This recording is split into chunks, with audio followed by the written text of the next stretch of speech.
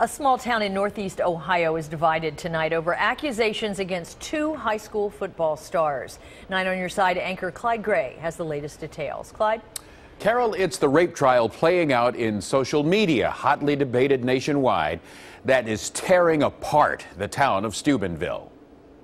Justice for Jane Doe! Two high school football stars charged with assaulting a drunken 16-year-old girl last summer.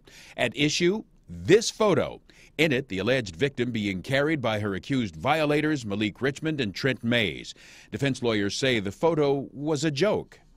We have witnesses that will state that are going to testify that that photograph was in fact staged. But witnesses for the prosecution say the girl was too drunk to say no, throwing up at least twice, even having trouble walking and speaking. One of the accused, Malik Richmond, spoke exclusively to ABC's Elizabeth Vargas. So you just grabbed her and that was a fun picture that you took?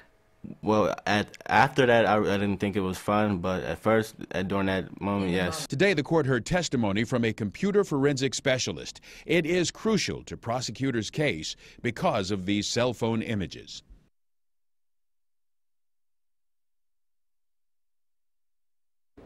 The original judge in the case recused himself because he knows the families involved.